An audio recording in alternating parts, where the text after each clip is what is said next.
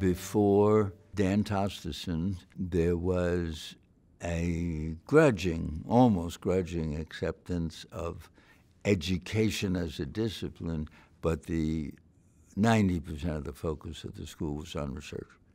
Tosterson changed that and really brought an emphasis on education and on learning. Students feel welcome, students feel empowered, students feel actually thrilled to be here and to have their career take place where there's such an emphasis on their learning.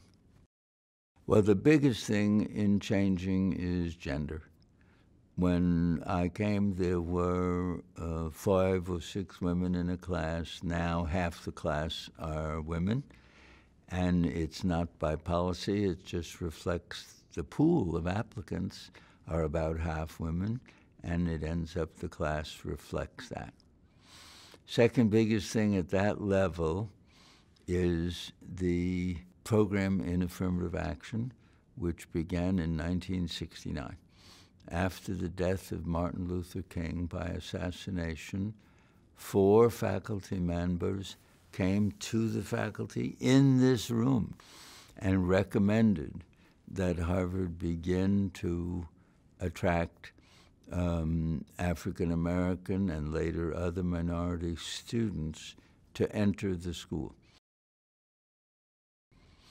Third, a historic moment, cooperation between Harvard Medical School and MIT. In the early 70s, a visiting professor from New York suggested that Harvard and MIT work together. The clinical and historical emphasis on medicine from Harvard, but the emphasis on engineering and research from MIT. And suddenly, over 3 years, the school went from an entering class of 125 to 165. That's where it's been since then. Is it still a fantastic place to learn to be a doctor? Absolutely. Are we teaching the same things they learned when they're here? Not a bit. There's been too much change.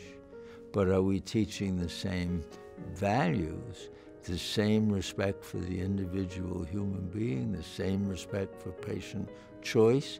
Absolutely. So now we are watching an emergence of excitement in science, in education, in giving to young people. I find it just extraordinary to picture what may be coming as a result.